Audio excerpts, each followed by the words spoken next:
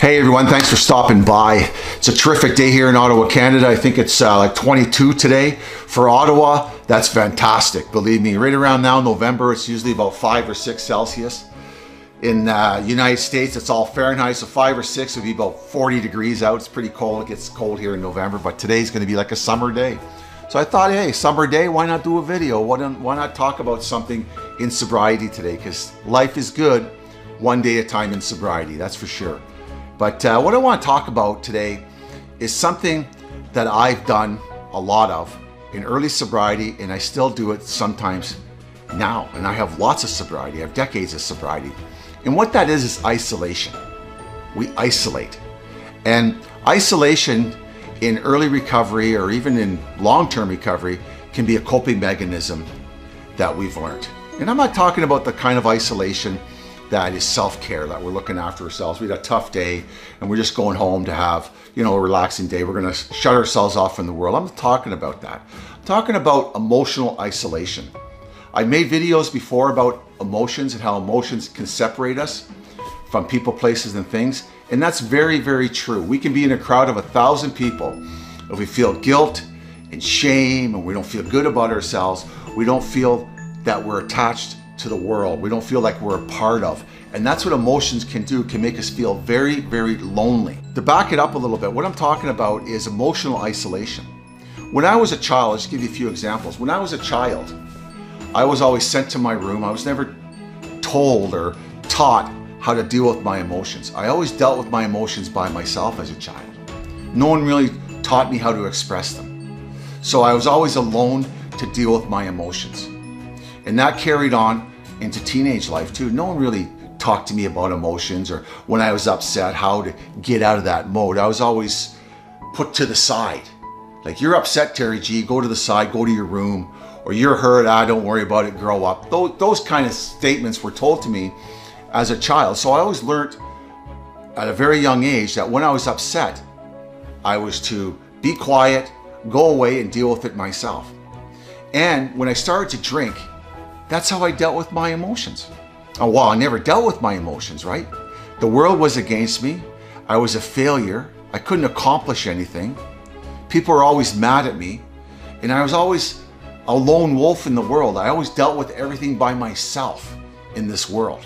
When I was actively drinking, I always dealt with everything, my emotions, my anger, my hurt, my pain, whatever it may be, financial loss, whatever it was. I was always dealing with it by myself. It carried on into my recovery. So every time things were going bad for me in my life, I just shut the door and isolate. Stop going to meetings. Stop calling my sponsor. Stop calling my family. Maybe even stop calling my girlfriend. Want to be alone. The hell with her. The heck with her. I used to do that a lot. And because of that behavior, that's isolation. That's emotional isolation because we don't learn how to deal with our emotions. And one of the biggest indicators of relapse is emotional isolation. In my terms, I'm not a psychiatrist or psychologist. I'm just telling you my story and my awareness story. That's what I'm telling you here. So this isolation, this emotional isolation can be very detrimental to your recovery journey. And being aware of it. When you're upset, something's not going right with you, you're not thinking properly, and you tend to back off, you tend to isolate. Shut yourself off from the world. That, my friend, is not a coping mechanism, that is a destructive mechanism. We don't have to deal with life on life terms by ourselves. We never had to deal with life terms by ourselves. We never had to. It's just the way we were brought up. And when we started up into our alcoholism, we didn't have to do life by ourselves, but we thought we do. We thought we had to cope in life one day at a time by ourselves emotionally. And the way we did it, the way you did it, maybe the way I did it, was I isolated and I tried to run through those feelings and get that mojo back, working out things by myself. But that's not a correct way of doing it. Everybody needs self-care. Everybody needs to shut down once in a while and relax. I get that. But a destructive decision to say, I've had enough, I'm going to isolate, I can't take this, is irritable, discontent thinking. What we need to do is break that cycle. Everybody has a bad day. everybody feels like putting their heads underneath their covers and going to sleep for the day. But that is not going to work. That doesn't work for adults, that's for sure. We need to find some way to express ourselves of how we feel, or talk to ourselves in a way that we don't go and isolate.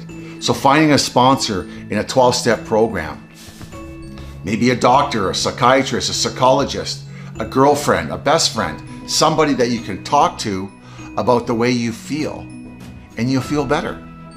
And you will not withdraw. Because when we get in the habit of withdrawing, and I was in that habit of withdrawing, I get upset, I go to my room, stay in my room for like 10 hours. Imagine being married to me. That'd be crazy, right? That was an early sobriety. Because I couldn't deal with my emotions, so I always wanted to isolate. I always wanted to get away from the problem or away from the difficulties. Just be by myself, isolation.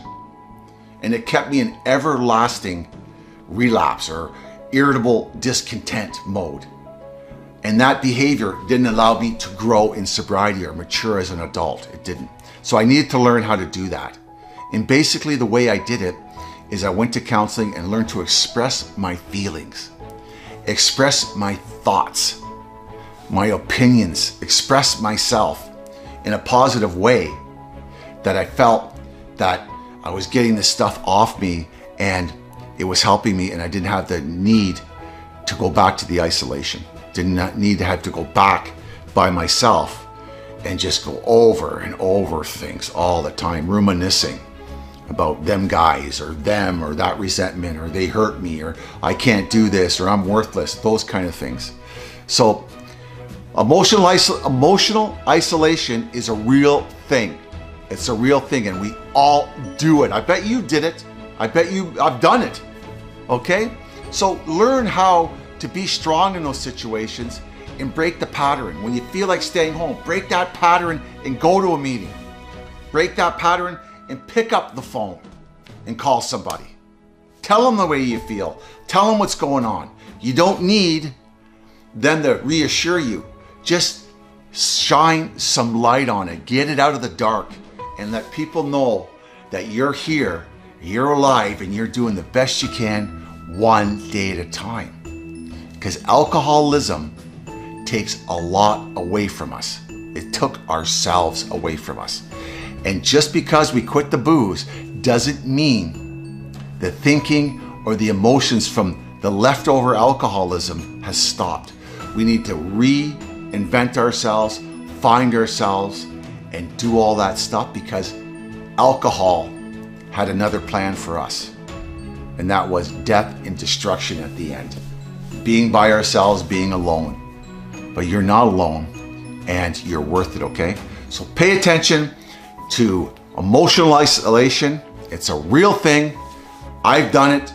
I have done it in the past. I've done it in my sobriety. It doesn't work. It's destructive. It's harmful to the people around you, your loved ones, your home group, whatever it may be. They'll wonder what's going on with you, okay? So thanks a lot for stopping by. My name is Terry G. This is an alcohol-free life channel where we learn to live sober one day at a time. Thanks a lot for stopping by. If you can leave a comment, that's great. If you can't leave a comment, that's great too. But you can subscribe to my channel. I'd appreciate it, and hit that like button, okay? So remember, stay safe, stay sober. God bless. Together, we can get sobriety. Together, we are strong. Ciao for now.